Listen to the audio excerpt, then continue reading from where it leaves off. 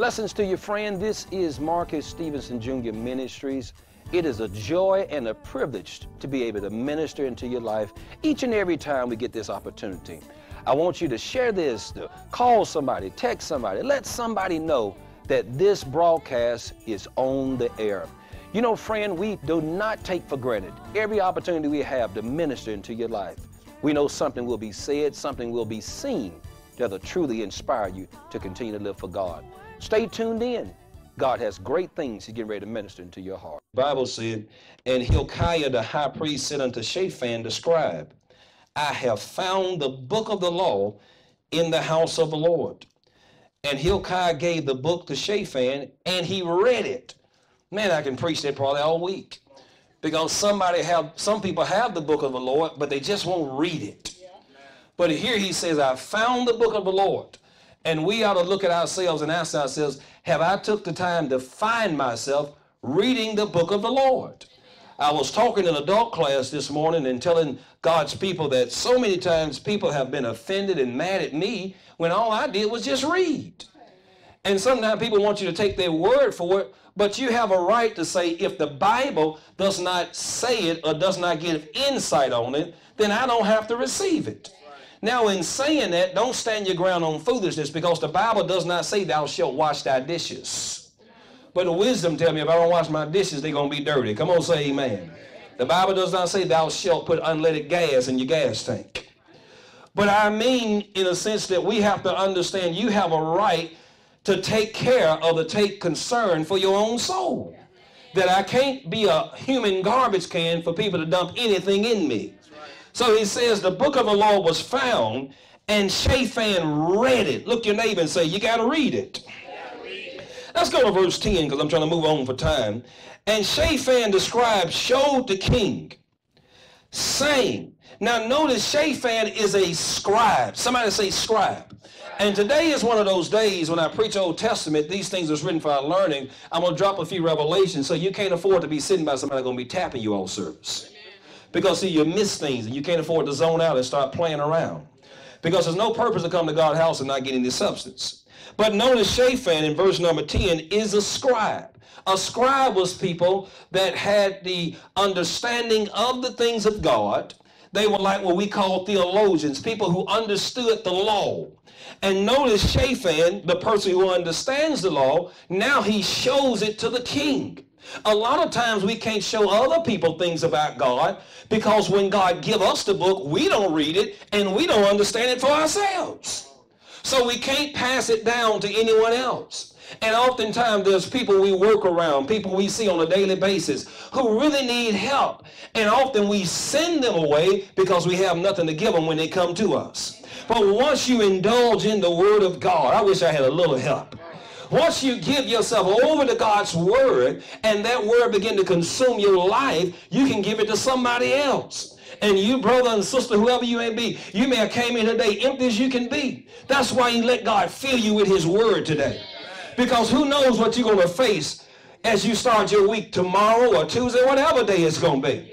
And you can't pour out what you haven't let God pour in. Amen? So the scribe gives it to the king. And he says, Hilkiah the high priest delivered me a book. Notice the priest gave it to the scribe, and now the scribe giving it to the king. And that's how God works. God will give you some, not for you to hold it and be proud, before you can pass it down to other folks you connected with. Amen? Now the Bible said, and Shaphan read it before the king, verse 11, follow me now. And it came to pass, when the king had heard the words of the book of the law, that he rent his clothes.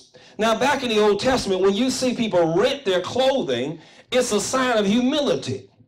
It's a sign that, God, I'm coming before you humble. And the reason why that it's a sign of humility, because they're taking off the covering, and it's a sign of saying, God, I'm not going to hide my true self from you. And that's what we ought to do in the spiritual sense. When the word of God is being given to us, rather than keep trying to cover up like God don't see it, you ought to say, God, when your word come into my life, it causes me to really show you who I truly am. Because there's a lot of people hear the word of God and they get mad and upset and they cover up things. God show you how you got an attitude problem. You put on more clothing. No, take them off. God show you how you got some things in your life that's causing you to walk in a hindrance. And rather than reveal and say, God, you found me for who I truly am, sometimes we leave our church mad at the preacher, mad at his wife, you even mad at my 5-year-old Hope. And that's not the intent of the word. Tell somebody that's not the intent of the word. Oh, you talking to a Catholic. Talk to somebody else. Say, that's not the intent of the word. The word comes to show you who you truly are. And I'm going to tell you something. When you get to a real house of God where people are preaching by the anointing, oftentimes you can think that preacher throwing out at you, and sometimes that preacher don't know nothing about you, but the Holy Spirit using him to tell you all about yourself.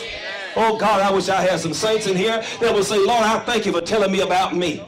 Because, see, this generation now, we come to church and want God to talk about everybody else but us. But God going to have some men and women that's going to have a backbone and say, when the book of the Lord is given to me, I'm going to read it. I don't care mama and daddy, grandma, whoever people is. They need to hear the same word, because the same word that helped me is the same word that will help them. Amen? So here he rent his clothing. He humbles himself. How many people be honest? Sometimes we hear the word of God, we don't always humble ourselves. We go on what I call a hiatus. Can't nobody find you for a while. You have to calm down. Baby, let me tell you something. Whenever you get back calm, the word's still going to stand. Stop running from your deliverance. I feel like preaching here. Stop running from the power of God and think because you ain't showed your face in church that God have not showed his face in your life. God will find you while you out of God's will. Hello, Jonah. You may be going a different direction, and God will still find you and say, there's no running, there's no hiding from me. What I'm really trying to do is get you to rent your clothing, to stop being a cover-up. Y'all ain't talking to me. Ain't you tired of cover-up, saints? I don't care about you being mad. This morning I come to preach. Ain't you tired of cover up men and cover up women who's trying to cover up the real them? Acting holy, acting anointed, acting like they full of love, acting like they care, acting like they seeking God. Well, the act is up, and I come to open my mouth and say it. The act is up. God not looking for actors. He's looking for real men and real women. And there's some of you in here, you tired of folks acting, and not just of them. You said, God, I'm not going to be an actor this year. I'm going to be real. Deliver me from the act. I get tired of the humming and the mumbling and the groaning, and people just know how to preach. Knowing how to preach don't make you anointed. Because you got a good musician don't mean you're anointed. Y'all ain't talking to me. Because you can prophesy and say nothing. Come out, come out. Give me some word. I need more than just come out, come out. What am I coming out of? I want the real thing. Come on, somebody. You ever notice in a natural sense you can buy some things to substitute, but there's other stuff you can tell the taste difference? So you can buy fake salt. That's okay.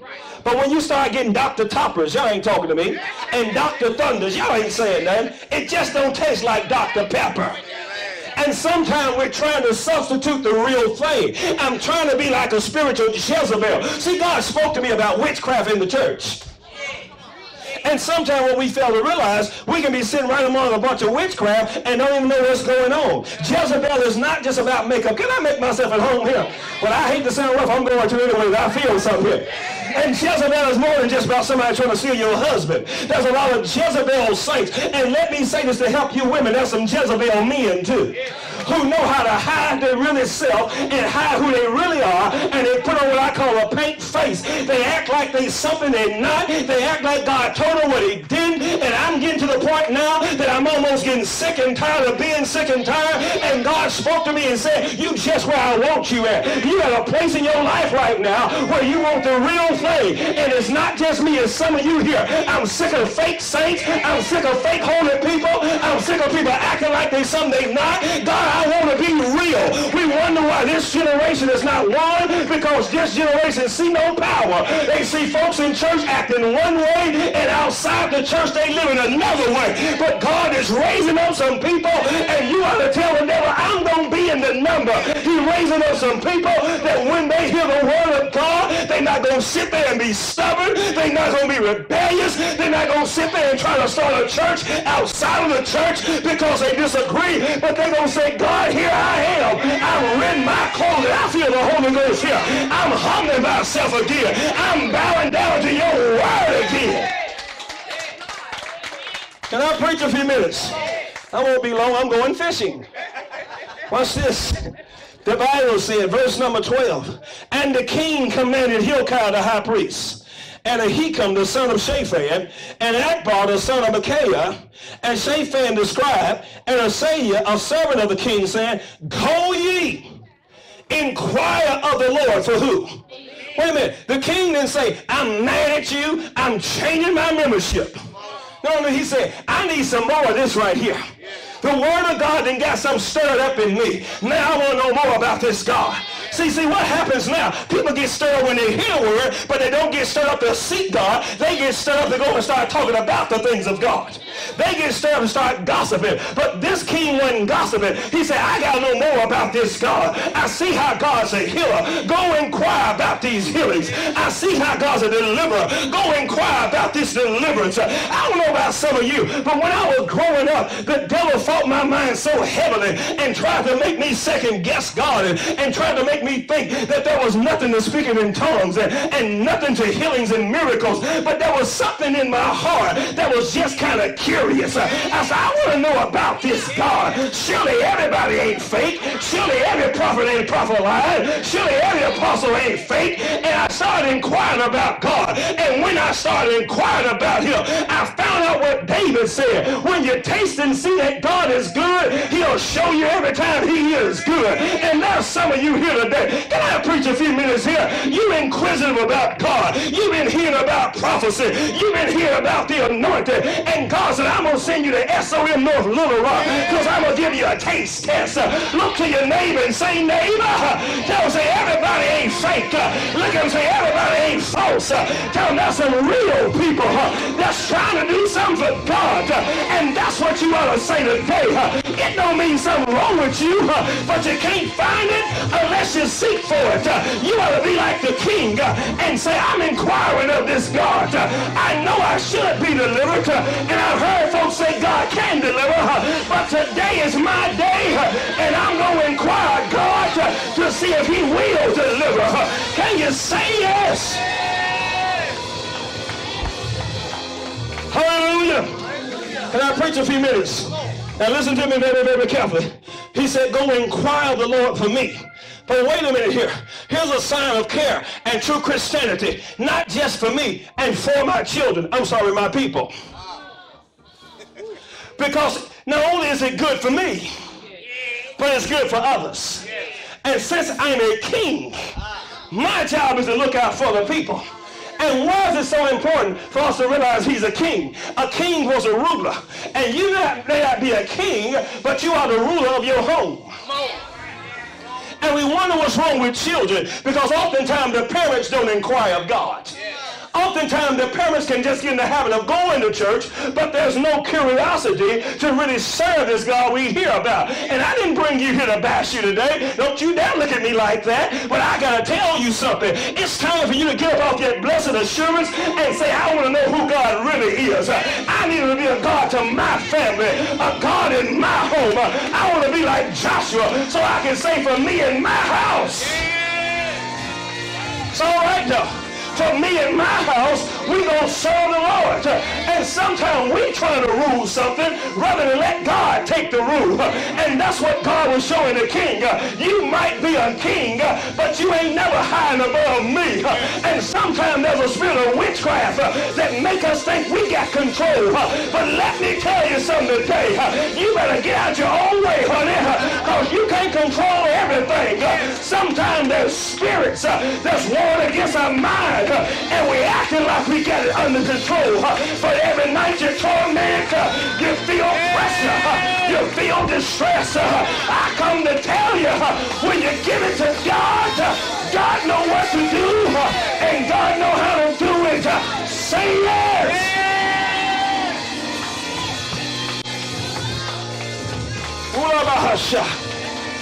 Look to your neighbor and say, neighbor, I'm giving this control back to God. Watch this, watch this. He said, go inquire of the Lord for me and for the people and for all Judah. Oh, see, sometimes we just want to praise, but we don't want to inquire. Church is more than just how good you can dance. Church is more than just a mime show. Excuse me for being so blunt. I'm sick of mimers and people not living. No, we need more than a mime. We need more than a dance. No, we need some living right. And that's what you ought to say. It's not just about how cute I can dance. Y'all know you ain't gonna talk to me now. See, it's more than just how much I can praise him. I need to do some living behind this. My Bible said, not in him we dance, but in him we live. Look to somebody and say, neighbor, God looking for a lifestyle. It's your life he died for. It's your life he wants. It's your life he concerned about. Awkwardness of pastoring people, and oftentimes people wonder why sometimes we don't minister a lot in our own church to our own members, because sometimes we don't want people to think we're trying to make these things up because of conversations that's been had. But God's allowing you to be tested and to be tried right now. Hallelujah. Oh, I wish I had some praying people. Glory to God. Hallelujah. He touched me. Oh, he touched me. And God's setting you up for your ministry to come forth in a lot of areas where you're not just going to preach it and speak it, but it's going to come from experience. Hallelujah. There's a lot of things you have dealt with, some things you've kept within yourself, and I see you have talked and prayed to God throughout the years concerning some stuff. There's been some things said to you that have really tried to affect your mind. I even see prayers being made to God. God, I'm trying to trust you, God. I'm just trying to believe you, but God, I just don't seem like you're coming through here. I'm just wondering where you're at, what you're doing here. You know what I'm talking about? And the Lord told me to encourage you that he heard your prayers. I wish somebody get happy in this little church. Hallelujah. And God told me to tell you that he's going to work some things in your favor. It's been some mockery made against you too, and some mockery made against the things God's doing in your life. But God's going to shut the mouth of some of those mockers and scorners too.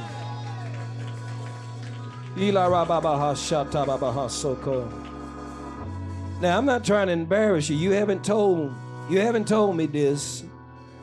We didn't get together and say we was going to do this out in the front and try to put on a good show here.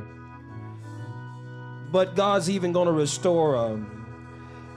He's going to make that relationship between you and your mother greater too.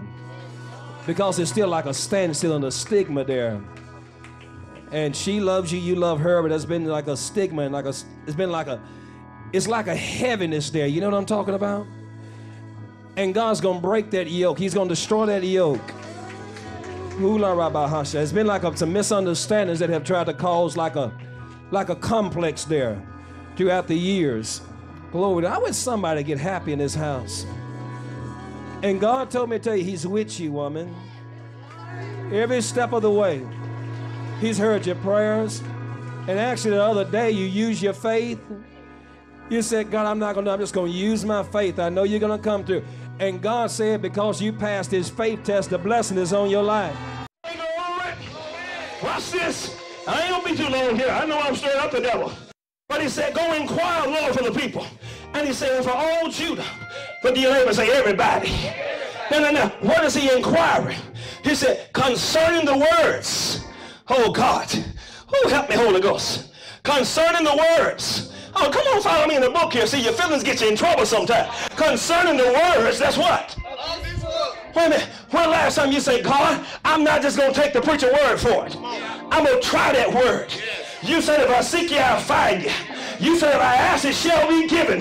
When the last time you stopped asking God for houses and money and say, Lord, fill me with the Holy Ghost? When the last time you started asking God for another job and say, God, deliver me from this drug, deliver me from this alcohol? I know people don't want to talk to me now, but this nation is in a mess, and it's in a mess because it's full of covered up people. People acting like they're happy and they feel like I'm in suicide. But you can go inquire God and say, God, you said you did not want me to die, but you want me to live. I'm inquiring of you. Deliver me from suicide. Deliver me from depression. And there's some of you in here today, you're going through hell in your mind. You're laying down at night and there's demons fighting you. And the worst thing that happens, you go to cold dead churches and the pastor ain't got no power. The people ain't got no power. Let me tell you something. It's power in here because God is in here and God wants to deliver you. Look to your neighbor and say, neighbor, God wants to free you. God wants to deliver you. If you believe it, say yes.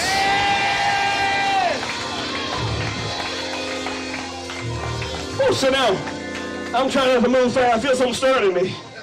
But the Bible said, concerning the words of the book that is found, for great, thank you, Holy Ghost. Oh, thank you, Jesus. Great is the wrath of the Lord that is kindled against us. And I may seem like a weird, odd, crazy preacher, but all I do is read. See, we want messages now that tickles our ears. But you need preachers now to stand up and be a man and be a woman of God and tell people that God is not pleased with sin. I'll say it again. I'm not afraid to lift my voice. God is not pleased with sin. And it doesn't mean God throwing you away. But sometimes God is telling you that so you can throw that sin away. How many of y'all ever ate some food and had trash in your home? Rest of y'all aliens? How many of y'all ever had some trash in your home? It ain't nothing wrong because trash got in your home, but something is awfully wrong with you. Don't get deep, I'm talking to you. If you keep that trash in there. Because when trash in there, everybody know it. It's stinky. It attracts maggots. It don't smell good. It don't look good. And trash will damage other things and make it trashy. Sometimes God trying to show us as good as a house as you are, there's some trash that got in there. And my Bible says, I believe in the book of James, that every house there's vessels to honor and there's vessels to dishonor. He said some of earth and some of wood, but he said if a man will purge himself of these things, then he will be a vessel of honor. He will be a house meet for good works. And that's what the devil's job is to make us think we're okay when we're not. And here we see the king that gets inquisitive about the word of God. And just because he hears the word, just because he listens to the word, now he sees, God, you ain't pleased with something in my life. How many times we're pleased with stuff that God's not pleased with? And oftentimes it's good people. And God said, you're not a bad person, but if you just read, if you just listen, come on, look your neighbor and say, neighbor, I know you're quiet, but look at him and say, God see you over there. Now, I'm not picking at you, but look how it seems like something zapped something out of the building when I start talking about sin.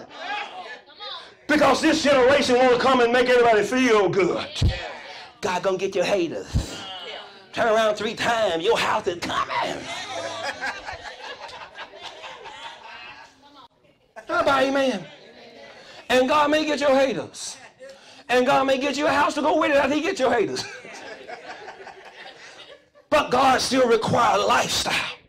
He still requires us to follow what the book say. There's a danger I've seen in the church for years. How we sit in church and hear what God say, but yet we refuse to obey what God say. And this is why witches is comfortable in the church now. See, that's why witches get comfortable in the church. Because people have no power no more. We sit there, we babysit witchcraft, and the reason why we babysit their witchcraft, because we babysit ours. Y'all ain't talking to me. I know it ain't right, but I'm going to do it anyways. And I'm going to control God and tell God to bless me while I'm in it. No. This king said, whether I'm a king or not, I can't give a command greater than God's command. I have to humble myself. I have to tell the truth and realize God's wrath is against me. Not because I'm a bad person, but because somewhere I strayed from the book. Can you not see how this nation has strayed from the book? Homosexuality becomes such a common thing. Some of y'all think something wrong with me when I talk about it. You think I've lost it when I preach on it. You got so-called gay bishops. How you a bishop and you gay? Some of y'all look at me crazy and going in line talking about pray for me. I do. You better not let them touch you. What you transferring?